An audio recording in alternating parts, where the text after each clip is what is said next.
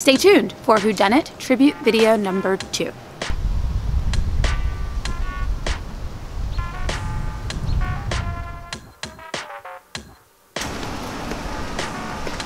guys, it's Sasha.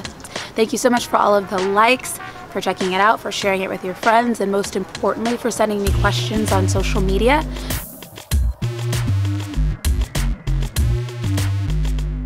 I would definitely say Dante's death creeped me out the most, probably because it was the first one that we actually witnessed. Harry, we just came downstairs and she was already dead, but with Dante, we actually watched running on fire.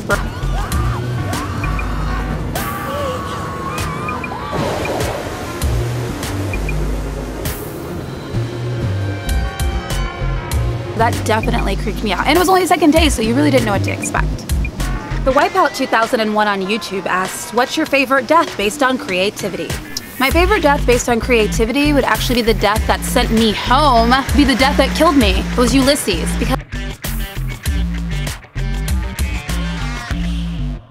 Because that's super creative, to take nails, put them on a board, dip the nails in poison. Derwin on Instagram, who's also my friend on Snapchat and Facebook and Twitter, get like Derwin.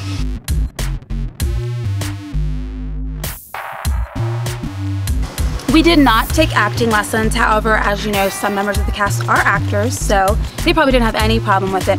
I did some acting in theater in high school, but outside of that, I'm not an actor, so we were lucky enough to have the team from CSI there to help us film our deaths, so they coached us right on through it. A lot of fun.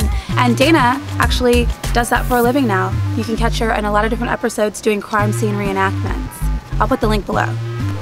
Next question is from Grand Reality on Instagram. Your first thoughts when you walked into Rue Manor? I was amazed. It was beautiful, and personally I've never lived in a $40 million mansion before, so I was just taking in all of the sights. I kind of got swept into the architecture and the decorations and just how massive of a place it was. This question is from Caitlin on Instagram.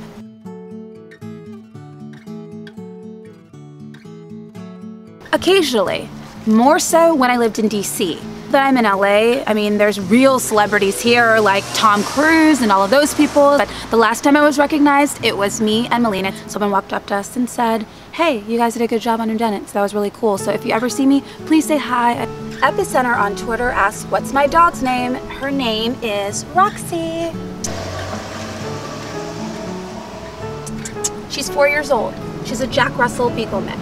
Ryan Downey emailed me and asks, when you were killed, did you have to leave the mansion and go home, or did you get to stay? Do you know when everyone who was eliminated prior to him had to go home? Ronnie got to stay because everyone else was being flown back to tape the final episode when we all reappeared as zombies.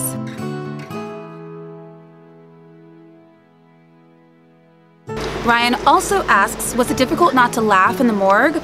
Yes and no. It was extremely difficult when people were touching you, but thankfully there are enough cameras that they were able to do cutaways. So maybe if there was a part when I smiled or blinked, they moved to a different shot so you wouldn't necessarily see that. So thankfully very good editing. But yeah, it was pretty hard to stay still when you were basically in underwear and there are people who didn't really seem to like you poking around and touching you.